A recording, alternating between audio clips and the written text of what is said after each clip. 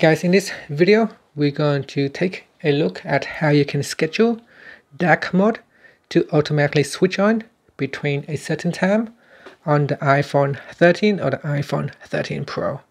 First, let's go back to your home screen by swiping up at the bottom of the screen.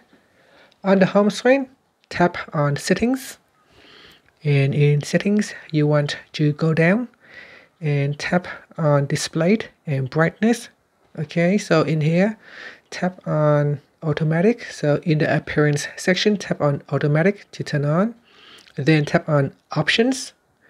And then you can choose between Sunset to Sunrise. Now, because we want to choose or set a custom schedule so that it will turn on at a certain time, so we're going to choose Custom Schedule. And then you want to choose Light.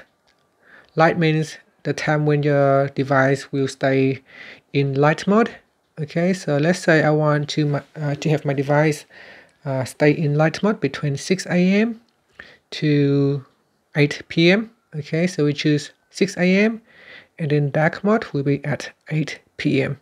Okay, so between 6 a.m. and 8 p.m. it will be light mode, and between 8 p.m. to 6 a.m. it will be dark mode.